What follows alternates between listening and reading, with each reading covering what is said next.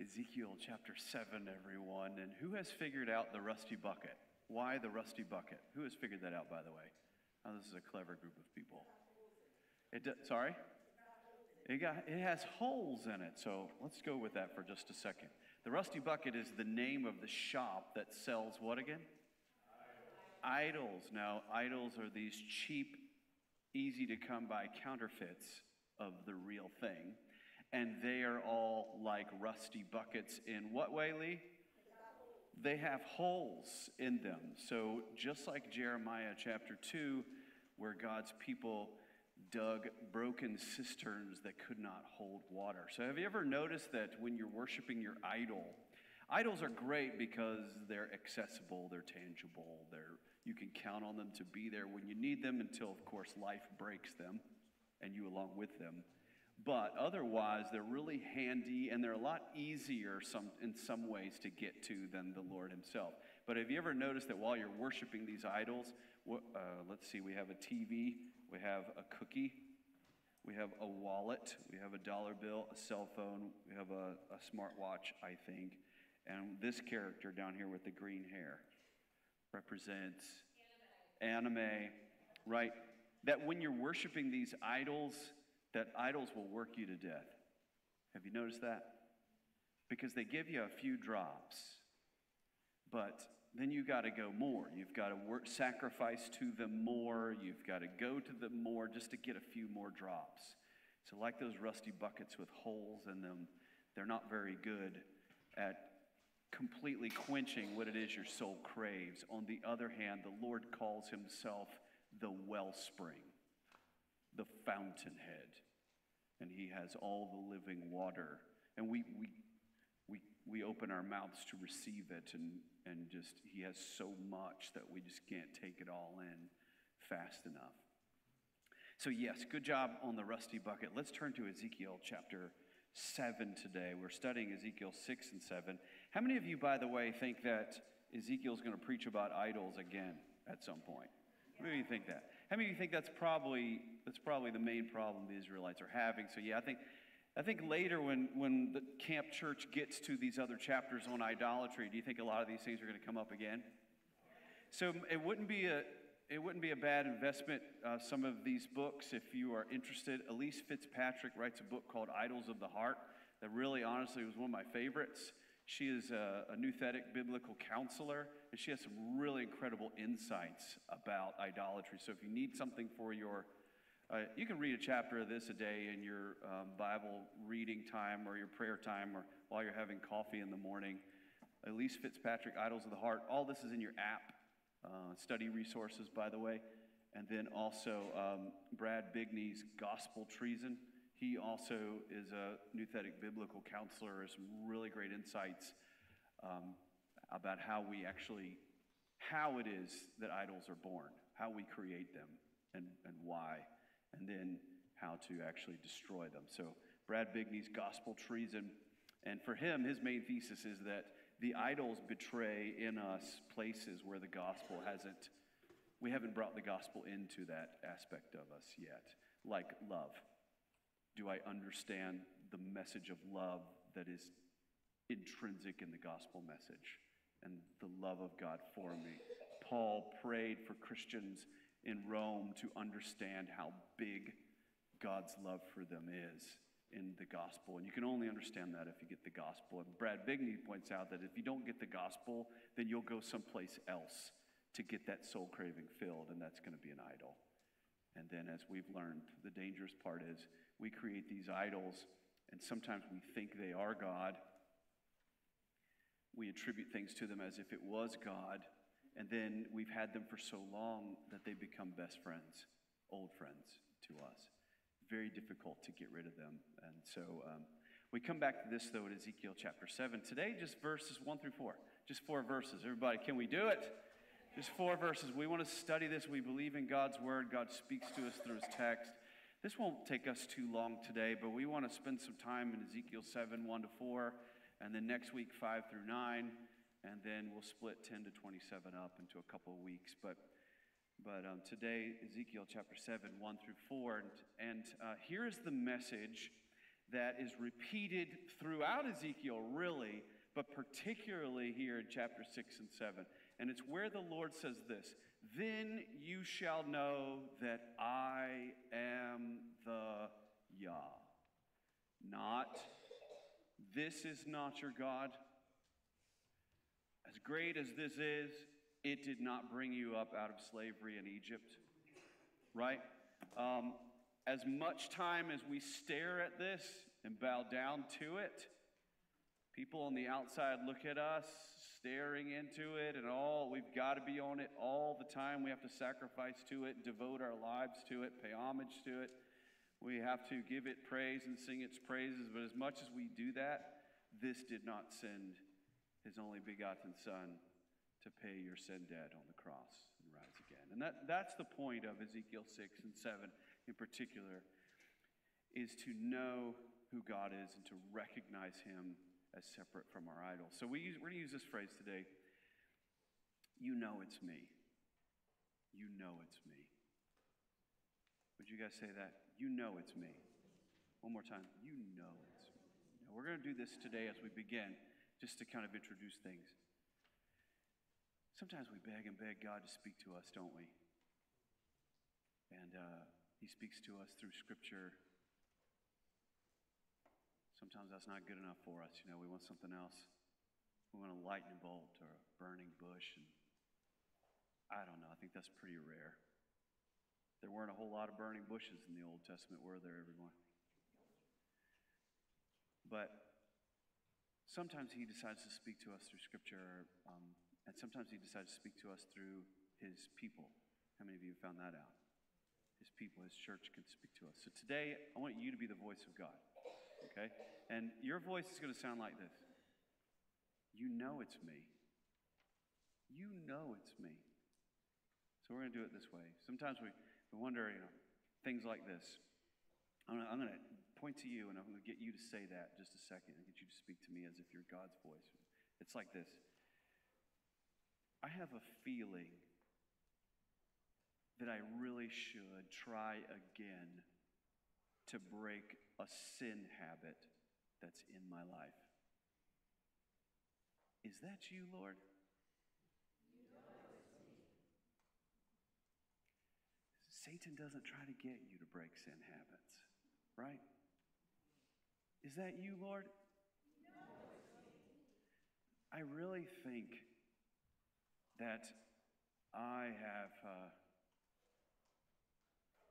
fallen backwards in my relationship with Jesus. I stopped reading my Bible. I stopped going to church. And I just have a sense that I need to get serious about following Jesus. But is that you, Lord? You know it's me. Let's do a little harder one. Ready? I have a notion that my life is in chaos right now. Maybe because God is allowing my idols to be broken and me along with them. But is that you, Lord? You know it's me. That's Ezekiel's message to the Israelites. God is causing Israel to be broken along with their idols. And he wants them to know it's him. You know it's me. Let's pray together. I'll ask you at this point just to pray a quiet prayer, a personal quiet prayer. Say, Father God, speak to me.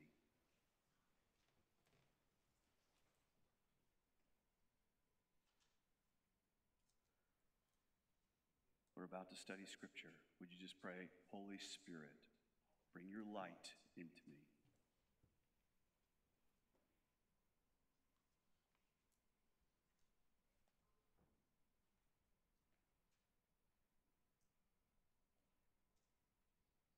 And all the people said, Amen. Amen. Okay, this is a little different. How many of you notice in your Bibles that chapter 7 looks a little different than chapter 6? Do you see that? What we have here is some high poetry, and what we have here is a very frantic Ezekiel. Somebody said, I already thought he was frantic. He's even more so here. The wording, the language that's used, he uses words here that he uses nowhere else, and very few people do. Some of it reads a little jumbled. It reads just a bit jumbled. That's the kind of writing you would do if you were in a huge what? If you're in a huge hurry. If there's something urgent about to happen, you kind of lose your eloquence, don't you? You start to kind of frenzied, kind of shout in these sort of shorter sentences and using these interesting words, but it begins this way. It's the end of Israel. That's a tame version of Ezekiel. It's the end of Israel. Would you guys say that with me? It's the end of Israel. Chapter 7, verse 1. The word of the Yah came to me, Son of man, bin Adam, human. This is what the Adonai Yahweh says to the land of Israel. How many of you remember Ezekiel being told to preach to the mountains? Do you remember that in chapter 6? And not only the mountains, but the mountains along with their hills, valleys, ravines. Remember that? Why did he preach to the mountains, everyone? That's where all the high places and the pagan altars were and the idols were. And here he's being told to preach to the land of Israel. He's told to preach to the mountains. Now he's being told to preach to the land. And he yells out, an end! It's the end! Now, this is the classic thing that prophets go around saying, right? You put a sandwich board on, you walk around New York City shouting out, this is it. This is it. The end is coming, right? That's why these guys got such a reputation for that, but it's 100% true. Within just a few years, all of this will take place, and this is just ancient history that anybody can dig up, but we know from Scripture the Babylonians come under the leadership of Nebuchadnezzar and do exactly what Ezekiel says they're going to do. Everyone, but he shouts out, it's the end. An end. The end has come on the four corners of the earth. How many of you have the word earth there? Some of you have another word, the word land. It could be either one. Land is probably a better translation, because Ezekiel doesn't have in mind a worldwide judgment. You know, usually when you hear the end of the four corners of the earth, you're thinking of something apocalyptic and you're thinking about the entire globe. And Ezekiel's not talking about the entire globe. Ezekiel's talking about a nation. He's talking about Israel. And in verse 2, he's already been told to preach to the what of Israel? To the land of Israel. This is specifically to the land of Israel. So when he talks about the four corners of the land, he's talking about all of Israel. Very good. So all of Israel. Why is that important?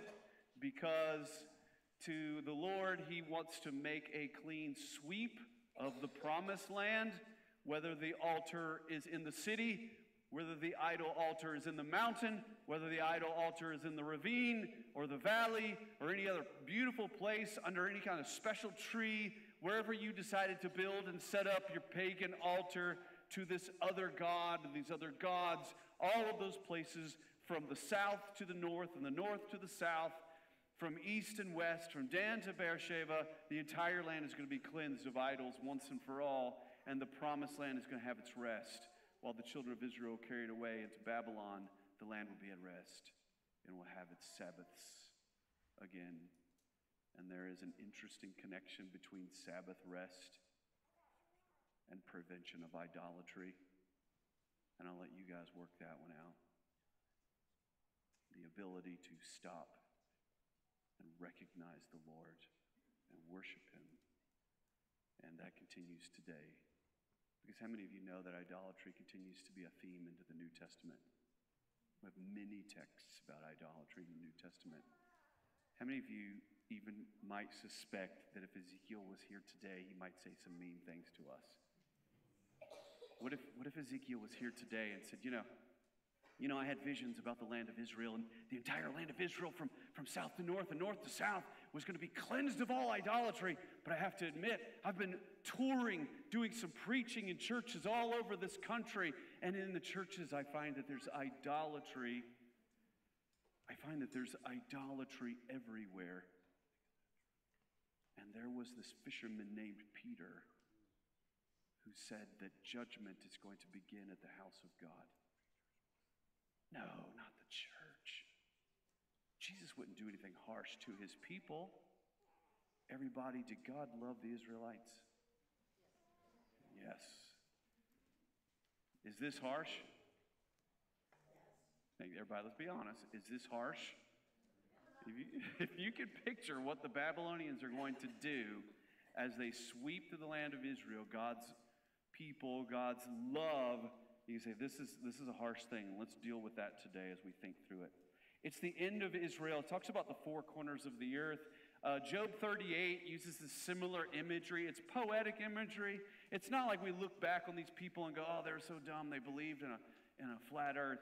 It was when you didn't know how to explain, when Job wasn't interested in being scientific, for example, or Ezekiel or any of the ancients trying to be scientific. We're very interested in that. To them, that wasn't the big deal.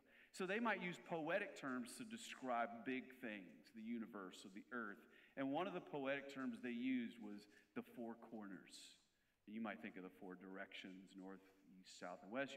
But this image was derived from the shop of a tailor who threw out a cloth.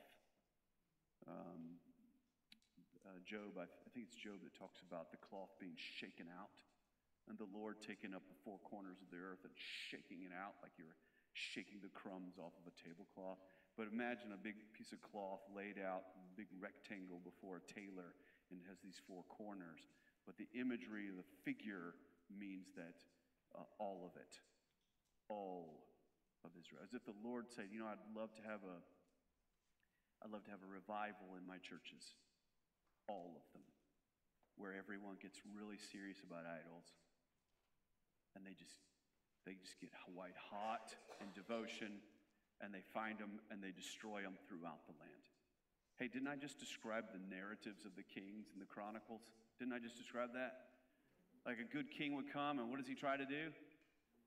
He tries to remove all the idols. Do they ever succeed?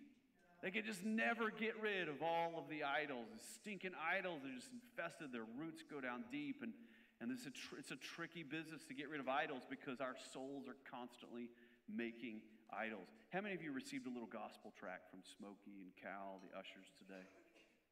Yeah, will you pull that out real quick? Will you open it up to, just open it and then look on the left side, third paragraph down. Will you just look at that with me for a second? And this is something many of you have heard before. John Calvin said something similar to this, but a 17th century English minister, everybody see where I am? Okay. If you didn't get one of these, by the way, we have plenty.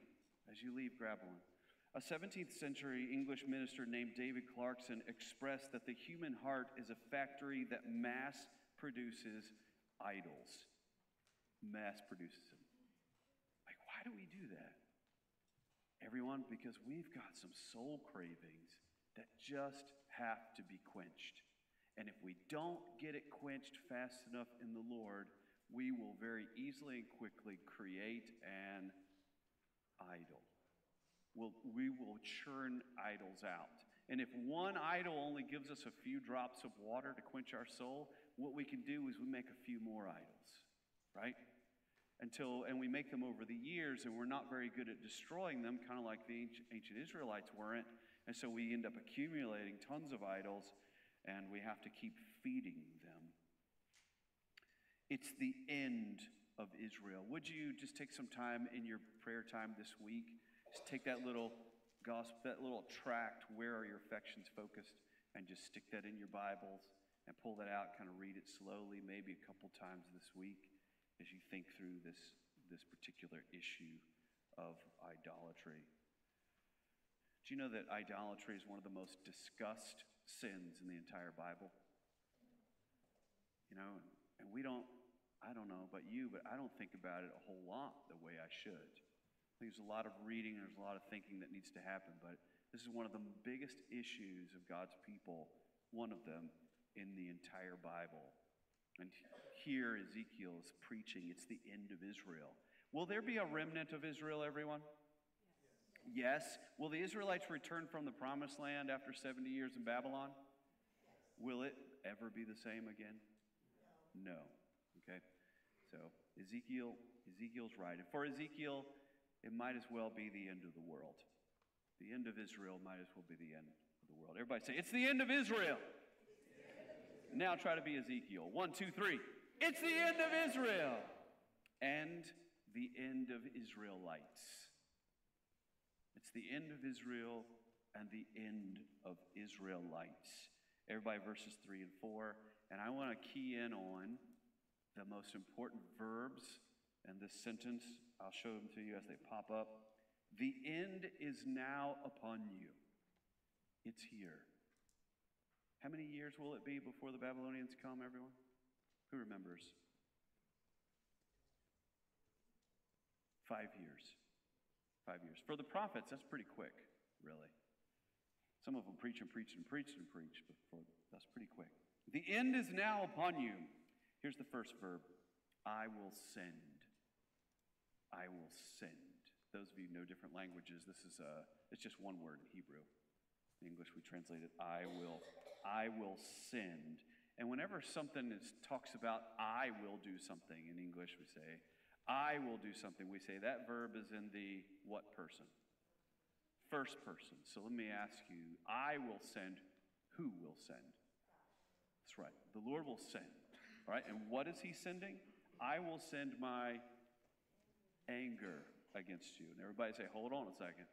That's not the Christianity I believe in. The Lord would never send anger at me because he can't possibly love me and be angry at me. Moms and dads, is that true? Can you be angry at your children and still love them? How many of you have friends? You get angry at them, do you still love them? Yes, okay.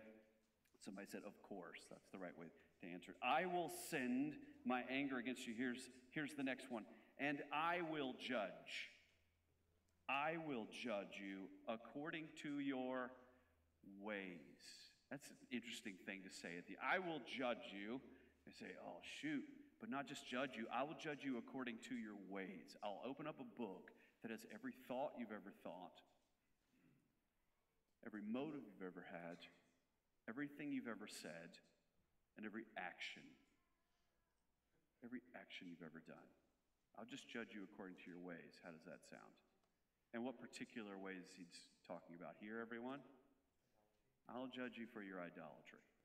I will judge you. And we have a hard time saying that in our culture because, to judge someone is the worst possible thing you could do, right? But the Lord is the judge of the universe. So since it's difficult, let me get you to repeat these. I will send. I will judge. It's in the first person. Who's doing the judging? The merciful God. Is he merciful? Yes. Is he going to judge? Yes. Those things do not contradict the character of God. Do they, everyone? Okay. I will judge. And then finally, verse 3, I will punish, or I will repay. It's an interesting word. Some of you have repay, some of you have punish, generally speaking. But how many of you have heard of the Legacy Standard Bible? Did you know that they did a revision of the New American Standard Bible? Now I know, we need 47 more English translations, but here's one of the newest ones, the Legacy Standard Bible. And it has a helpful way to translate this word, I will repay, or I will punish. I will put your ways upon you. I will put your ways, alayik etain. I will put your ways upon you. I will take your idolatry. And everybody, think of what happened during idolatry. Think of what we do when we worship idols, the things we will do for the idols, right? I will take that and I'll throw it on your head. Was the idea. So yeah, you could just say, I'll punish you. You could just say, I'll pay you back. You could just say, I will hold you accountable for. But the word picture is this. I'm going to take all the sinful action you've done, worshiping your idols, and I'm going to toss that on top of your head. I'm going to bounce it back and put it right on top of your head where it belongs. So obviously, it's all on you. And I think the rest of this goes under that part, under I will punish. Verse 4, First of all, I will punish you for all your detestable practices. Everybody give me another translation of detestable practices. Abominations, right? Any others?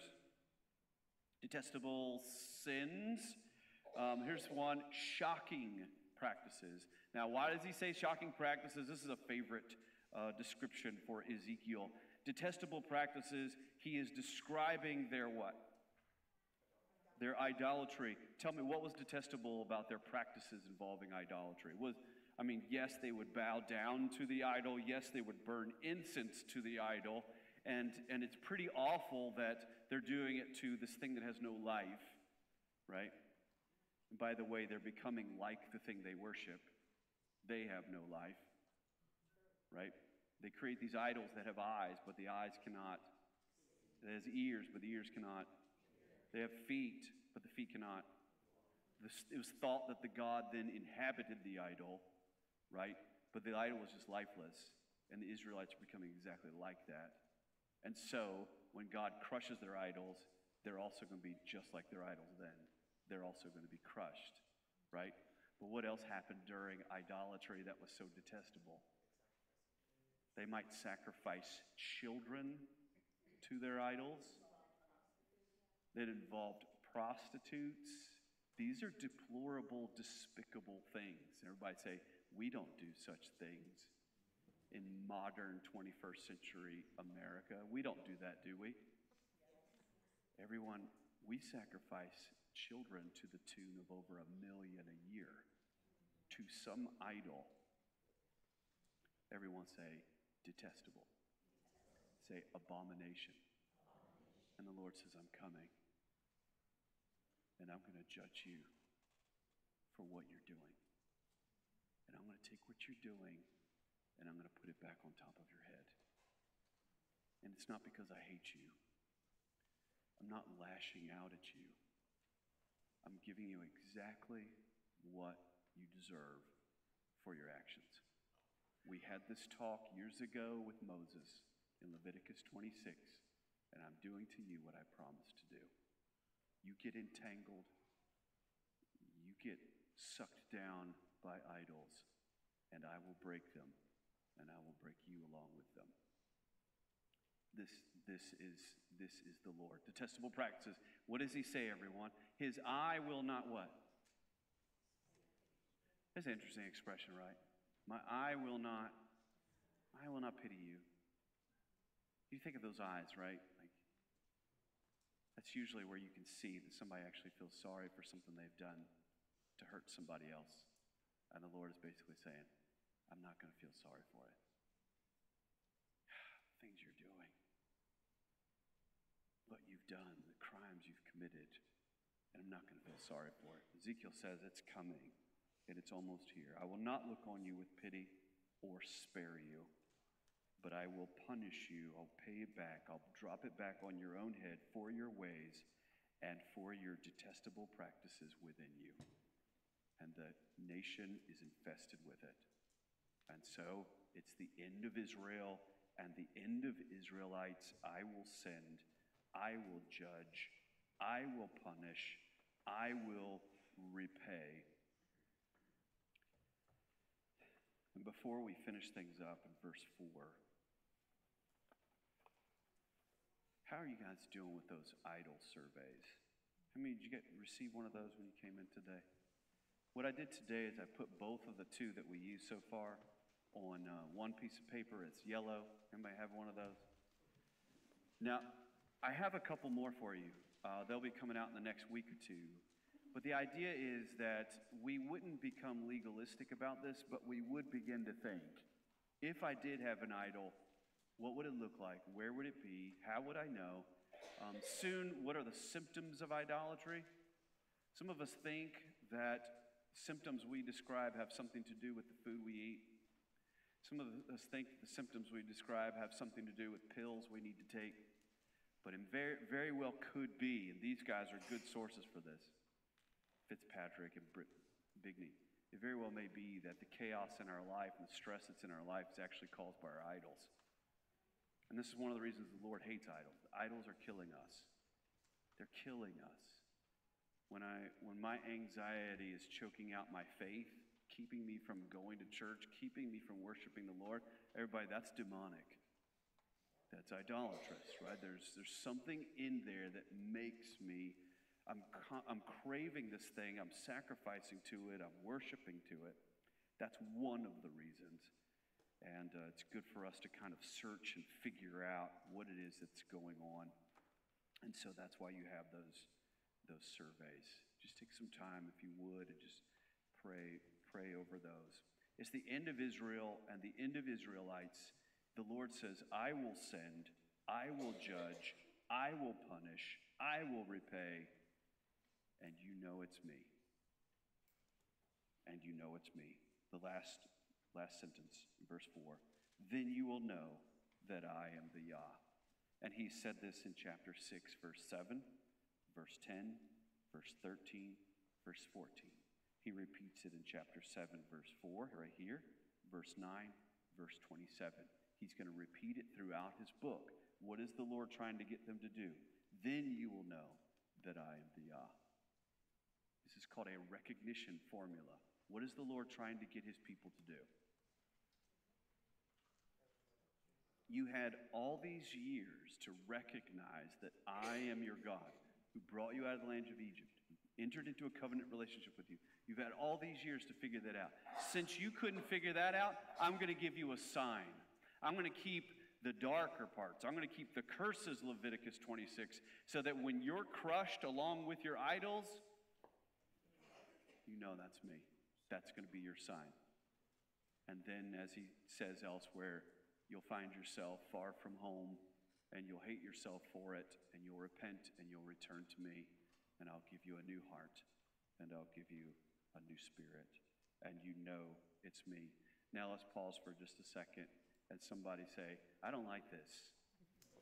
Somebody admit it, I don't like this. I'd rather go to another church that doesn't tell me about this part of God's character. A church that doesn't look at any of these passages or many passages in the New Testament. Because I want to believe in a God that's just real nice. Man, he's nice. He's like the Santa Claus grandpa you wish you had. The one with unlimited resources. And if it would tickle you to have it, he'll just get it for you. That's the God I want to believe in. Everybody say, idol. He looks like the Lord of Scripture. You think he's the Lord of Scripture, but he's not. How many of you are ready to admit with me something? The Lord is willing to allow some really harsh things into our lives if that's what it will take for the greater good. Somebody say, I'm tired. I didn't come to church to deal with this today. How many of you have read Hebrews chapter 12 within the last year or so? If not, you jot it down and read it this week. When the Lord chastens us, the writer of Hebrews, I think the Apostle Paul says, nobody thinks chastening's all that great at the time. Remember that time when your dad was just hitting you with the belt and you thought, this is so good for me? I think he's right. I think this does hurt him more than me. Okay, thanks for laughing there for a second. Let me take us back down into the pit. Nobody thinks that. Nobody thinks, oh, this is so good for me. I'm glad my dad's correcting me. He must really love me. Nobody thinks that. Dad, do you? You do love them. But the Lord doesn't use, how do you deal with an entire people using a belt? You can't. So what does the Lord use to chasten people? In this case, the Babylonians. Earlier, the Assyrians. Before that, just different Canaanite tribes. But in our own lives, does the Lord chasten us? Not the God I worship. The nice God, idol, doesn't do that sort of thing anymore. That's just something fundamentalist churches preach. And that was in the Old Testament era, but that's not now. Well, Trey, how do you deal with Hebrews 12? I don't read Hebrews 12. That God will chasten us. And he will allow hard things to happen to us, even to crush us, if that's what it will take for this bigger picture that he's working on. So this is all stuff we know, and this is stuff we're going to need really soon. If it hasn't happened and you needed it so far, you're going to need this soon. Because it's going to happen, and you're going to say, God, I thought you were nice. So I thought, I better I'm going to get these thoughts together, so I'm just going to read this. One of the things the Lord wants us to do is to acknowledge. Everybody say acknowledge. Acknowledge that he will do the hard love. We say tough love, right? We know what that concept means. Hebrews 12, okay? He will do what is best for the ultimate good of us all. And I don't mean he'll do the best so that I'll get that great job and make $1 million. That's not what I mean by the good of us all. He will allow many things that don't seem nice in order to bring us into his holiness. Because to him, that's a lot more important than being nice. He will allow follow me if you would, he will allow his son to suffer and die because it is best to win the war. Right? He will allow our discomfort.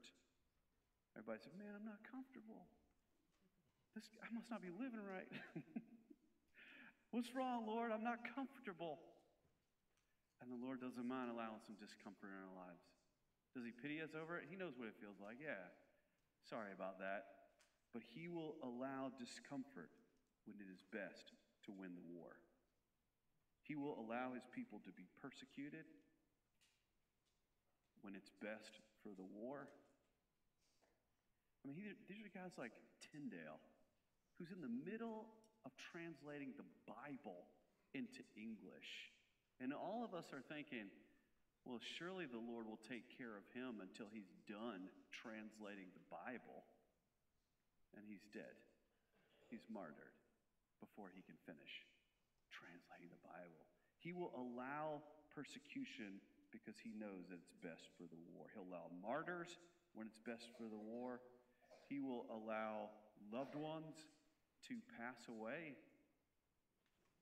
before their time, so to speak, if it is best for the war. Because one day soon the war will be over. To him it's very soon. To us it can't come soon enough.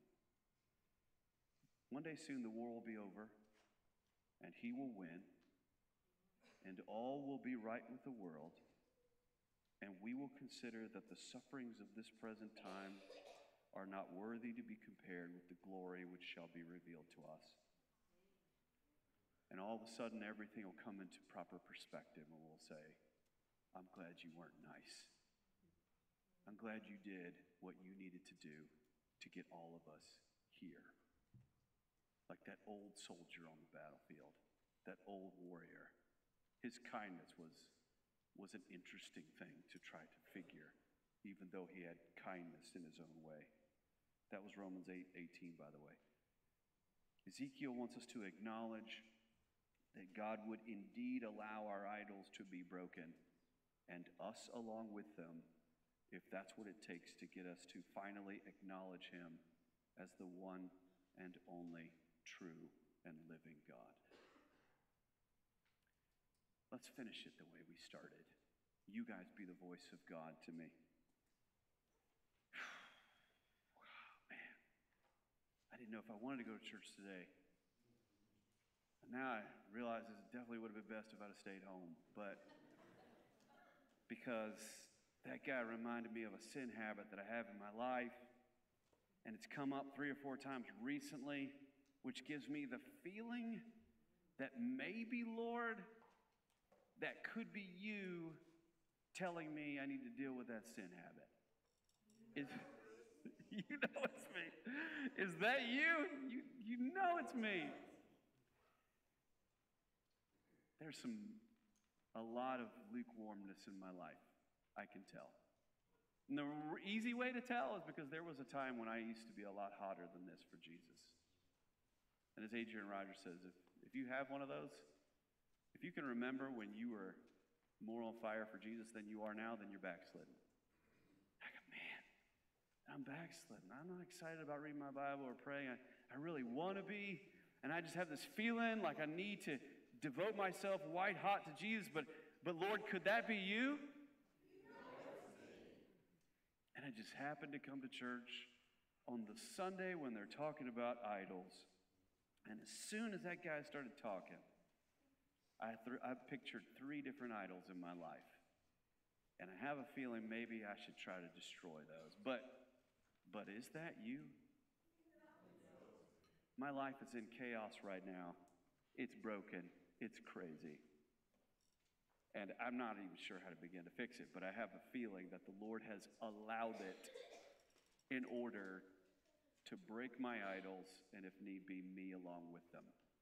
But could that be you? Let's take just a moment and quietly sit in the presence of the Lord and let him take these words and speak to our hearts. Let's do our best not to think about anything else right now. Let's just be quiet and be still before the Lord. And I'll let the Holy Spirit just speak. And I'm going to step out of the way, and our musicians are going to play for just a moment, and we're going to sing another song. And if you would, during this time, just you and the Lord, and just have business with each other.